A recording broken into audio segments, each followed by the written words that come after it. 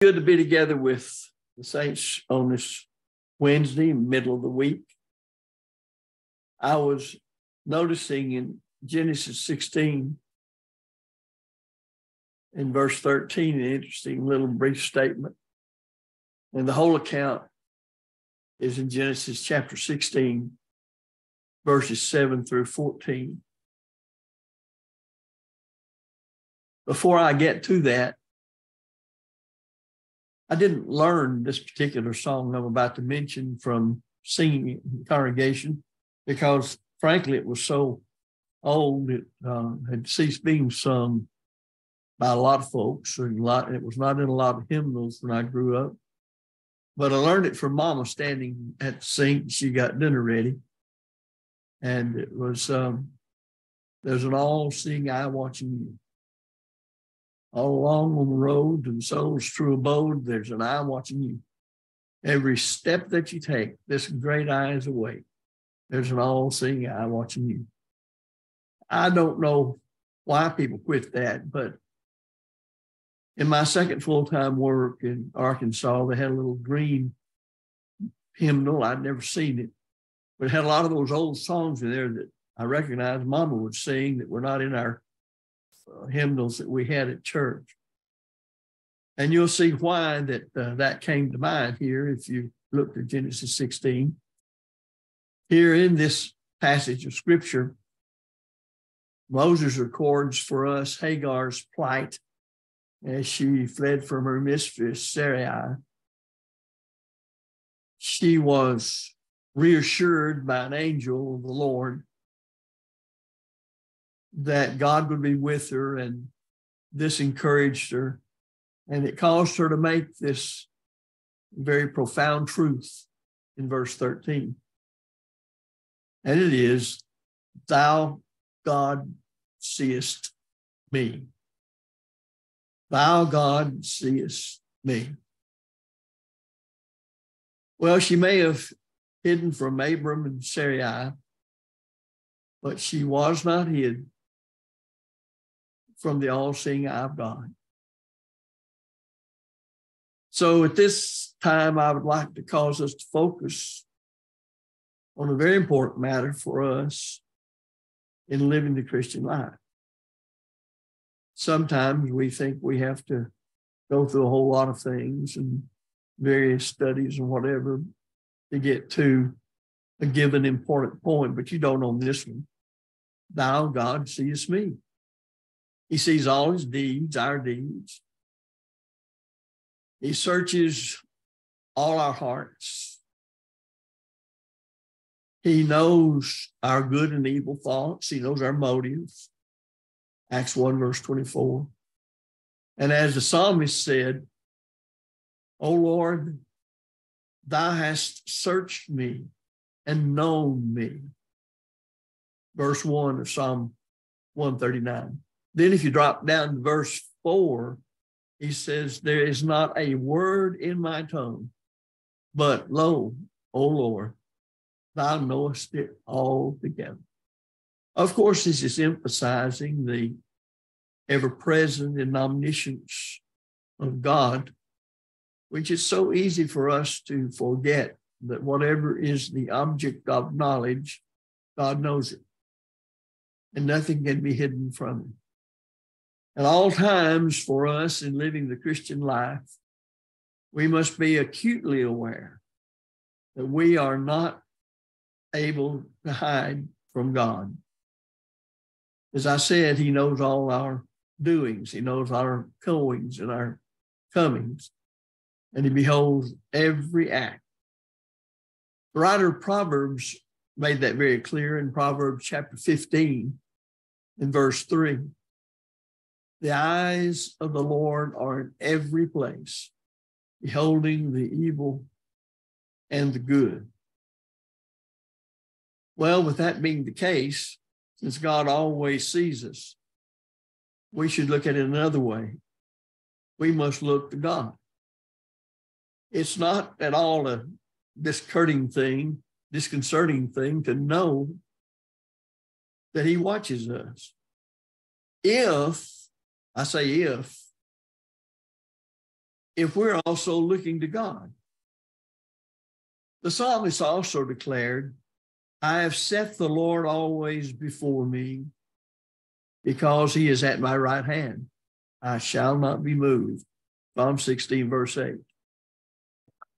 The child of God, in being faithful, must maintain a consciousness of God's abiding presence. The scripture reads again from Proverbs 34:21. For his eyes are upon the ways of man, and he seeth all things. Now the question is, are we conscious throughout the day that God is so very near us and is, we may put it this way from a human way of expressing things, silently observing all that we do, even to our intents and motives, seeing all we say, how we say it, whatever we want to do or however we plan to do it. It's because of our sins that man seeks to hide from God. It was after they had eaten the forbidden fruit that Adam and Eve sought to hide from God in the garden. And it was after the Apostle Peter had denied Christ, and Christ had looked at him and brought all those things back to mind that the Lord told him he would do, that he went out and wept bitterly. Back in the Old Testament, it was after Jonah had failed to obey God in preaching to the Ninevites that he sought to hide from God and thought he could get on a ship that could take him far enough away that he could be away from God. I think any of us would say that trying to hide from God is nothing but foolishness and folly. And think about it for a moment. When you love God and you want to keep his commandments and you want his strength and his providential care to be with you, you want him to hear you in prayer. Aren't you glad that he knows all things? In Hebrews 4:13, the writer of Hebrews said to us all as Christians, neither is there any creature that is not manifest in his sight, but all things are naked and open before the eyes of him with whom we have to do. Again, Hebrews 4:13.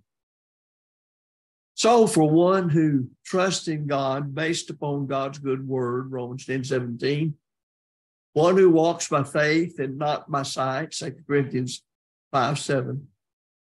While this is a very comforting thought, for God watches for his own. And as the psalmist said, he that keepeth thee will not slumber.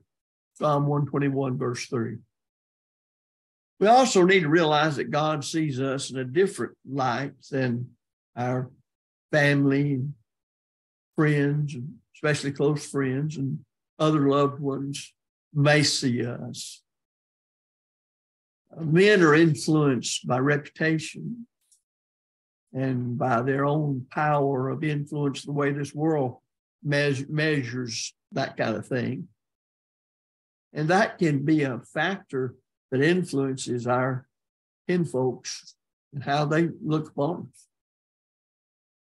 But I read 1 Samuel chapter 16 and verse 7.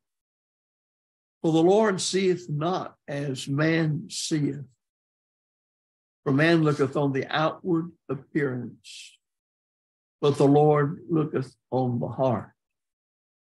I think that's one of the greatest challenges that faces any of us in trying to walk in the footsteps of Jesus, is to remember that God does not see just the outward appearances we mere mortals do. And we must understand that in our dealings one with another. And when we strive to preach the gospel to those outside of Christ who need to know it and believe it and obey it. Man will judge by one's formal education, and even among those who get a formal education, or what school they went to, and all this kind of thing, of the culture that he is from. But whether he's a prestigious person, however the world measures prestige, and the kind of clothes he wears, and whether he's wealthy or not, and on you can go. But God is judging what he sees in the heart, the inward man. When the Son of God performed miracles, men believed, and that was what they were meant to cause people to do. But in John 2, verses 24 and 25, we read this. But Jesus did not commit himself unto them, because he knew all men, and needed not that any should testify of man, for he knew what was in man. So Jesus, in his judgment of people, then, and certainly when the judgment bar of God is before us and we stand there, then there's nothing hidden from him. And his judgment will be a righteous judgment. It will not be influenced by any of the things that influence people here on this earth in such matter. God sees us in our everyday walk of life. We should remember that God watches our business dealings, our quest for entertainment, and our efforts to serve him in whatever it is that involves practicing pure and undefiled religion, and visiting the widows and orphans in their afflictions, and keeping oneself unspotted from the world, James 1:27. Just ponder what this consciousness of God's presence would do for all of us. The husband may be far away from his wife, but God's wherever he is and wherever she is. A son or daughter may be separated from parental care and guidance, but God's there. And Christians may be far away from the saints with whom they regularly worship, but God still sees. There's no realization that will keep one true to gospel principles of living the way that God expects us to conduct ourselves in this life, more than Hagar's little statement, "Thou, God, seest me." I might pause here and say also that every word in the Bible is there for man's good. And when we read these accounts of old, would we ever really think what a lesson could be brought out by just what Hagar said, "Thou, God, seest me"? And I wonder sometimes in our meditations and our examinations of ourselves, we ponder things, and as we pray to our God, if we should not also say, "Thou, God, seest me." God will also see us for what we really are when the judgment day on high comes, where God shall bring every work into judgment with every secret thing, whether it be good or whether it be evil. Ecclesiastes chapter 12 and verse 14. All lines lead to that most important gathering where God awaits all of us. We cannot escape it, and the faithful don't want to, because they've been aware of the fact that "Thou, God, seest me" all the days of their life. His abiding presence has always been one of the stays of the faithful Christian. But I'll close with what Paul said to the Roman brethren, Romans 14:12. For we must all appear before the judgment seat of Christ. That's actually 2 Corinthians 5:10. We can't escape that, because that everyone may receive the things done in his body according to that he hath done. whether it be good or bad. Again, I say 2 Corinthians 5:10. Now Romans 14:12. So then every one of us shall give account of himself to God. So let us, in the midst of this busy week, as the world rushes on, for the most part, unmindful of God, unmindful of his abiding presence, unmindful of his omniscience, unmindful of the judgment, let us, as God's children, keep all of it alive in our individual lives, in our dealing with others, and fully realize that every step in life leads to the final judgment of God. Eternal life hangs in the balance, and our conduct in this life determines our final destiny. So I simply end where I started, with Hagar's simple, bold, profound statement. Thou, God, seest me. Thank you.